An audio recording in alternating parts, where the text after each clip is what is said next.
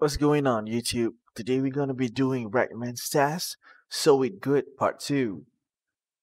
In this quest you'll need to hand over two Gzhel armor, one with 0 to 50% durability and another with 50 to 100% durability.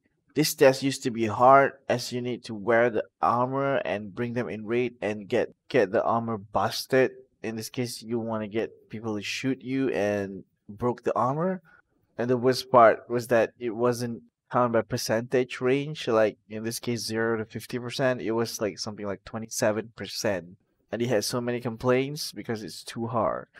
But now BSG has made it easier, so you can purchase the Gazelle armor from the flea market, whichever durability is above 50% and another one below 50%. Or alternatively, if the gazelle spawn on your scav or you found them in raid, you can also turn it over to Ragman.